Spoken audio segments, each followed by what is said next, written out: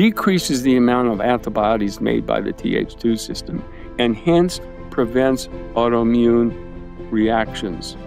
Unlike the TH1 system, the TH2 system produces antibodies. It is the antibodies that are produced by the TH2 system that cause autoimmune diseases. So when the TH1 system is working, it's not making antibodies.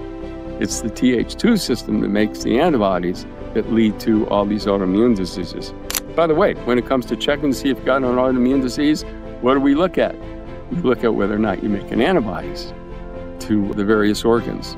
So this is all an antibody problem. It is the antibodies produced by the TH2 systems that lead to autoimmune diseases. Now remember that, because in my next post, I'm going to explain how it is that when the TH1 system is activated, again, by small amounts of bacteria, okay, it suppresses the TH2 system, decreases the amount of antibodies made by the TH2 system, and hence prevents autoimmune reactions.